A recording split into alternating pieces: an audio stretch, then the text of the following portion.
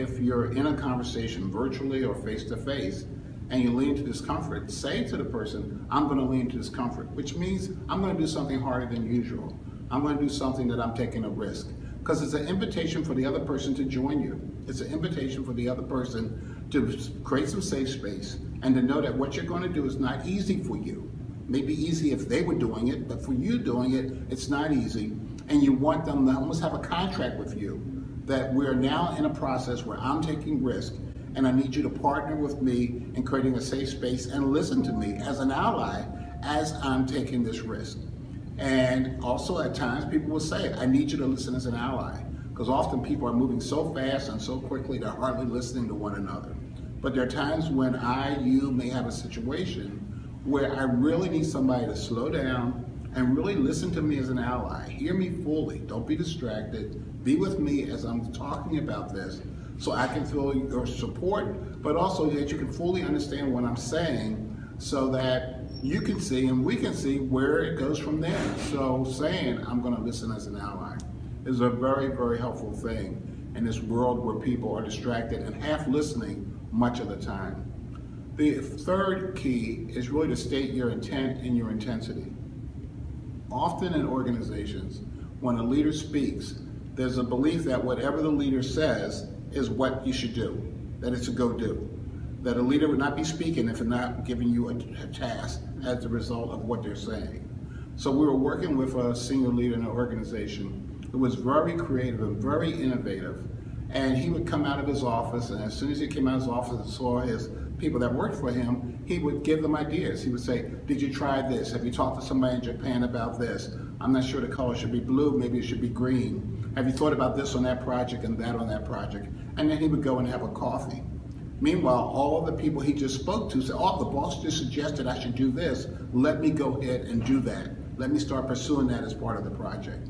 So when I met with him, I said, Bob, people love you as a leader, but what they don't like is every time they meet with you, you change their projects. And he said, no, I don't do that. I said, well, when you come out of your office, you say da-da-da-da-da-da-da. He says, I do that, but I don't mean they really have to change it. I'm just giving them ideas.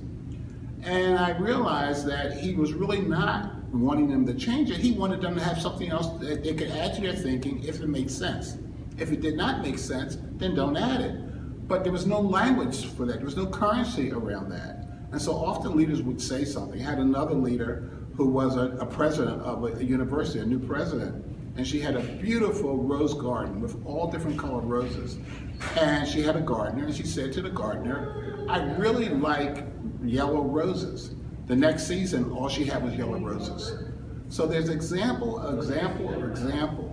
of leaders making a comment or making a statement, and people taking it as go-dos and going out and just implementing what the leader said, sometimes checking, sometimes not checking, but the leader may not have thought about that. One of our favorite examples is a group of people walking through a manufacturing facility.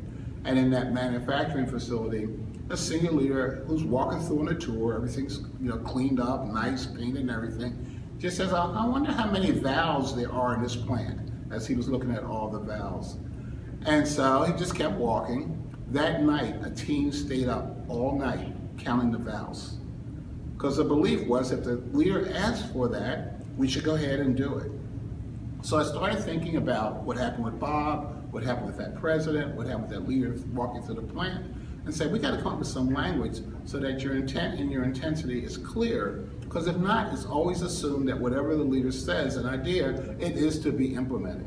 So I came up with these thoughts about how do we differentiate when something is just a bathroom shower thought, when something's a thought going down the street or going up the escalator or the elevator, and when something is more intended to be something you take action in. So I came up with the concept of a notion. A notion is when you just have an idle thought that you may or may not be wedded to, and you would share with somebody, and if they think it's important enough to add to what they're doing, they can pursue it, but if they don't think it's important, they can just drop it. Then a stake like you stake into the ground, you knock into the ground. That it's like when you put up a tent, and when you're out camping, and when you put that tent up, you're eventually going to take that tent down. You're not going to live there the rest of your life. You're just there as part of a transition. So it's putting a stake in the ground. What's that position that you have? But you're willing to move it. You're willing to move that to another position as you get wiser, as you get more information, as people talk with you. So that's just saying, here's my initial position on something, but I am willing to move it given conversation. Then there's a boulder. So there's a big boulder that I have. So a position's a boulder is when I'm not going to be easily moved on this. I feel pretty strongly about this. And so this is a boulder that I have on this position. And then there's a tombstone. Tombstone means basically it's not moving, my final resting place, how I see things. This is a decision that I had made. And so we're asking leaders to really think about, when you say something, is it a notion, a stake, a boulder, or a tombstone? If it's a notion, people can push back on it, they can move it around, they can ignore it. Or is it a stake where it's a position that you hold and people are going to have to help, give you information, but you're willing to move it so people know that you're available to make it different and take a different position. So you're open. So it's letting people know you're open to something. Is it a boulder, which is like really something that you feel pretty strongly about? I always say if somebody has a boulder, then you need to bring friends to get them to move the boulder, or you need to give them more data. But just one person coming and saying, well, I see it differently, is not going to move a boulder. A boulder is going to need a village to help move that boulder. And then it's a tombstone. In many cases with tombstones, then these are things that are edicts that maybe come out of a headquarters organization or something that the leader feels very strong about. A lot of times it's a value statement or a core belief of the organization. That's a tombstone. That's not going to change.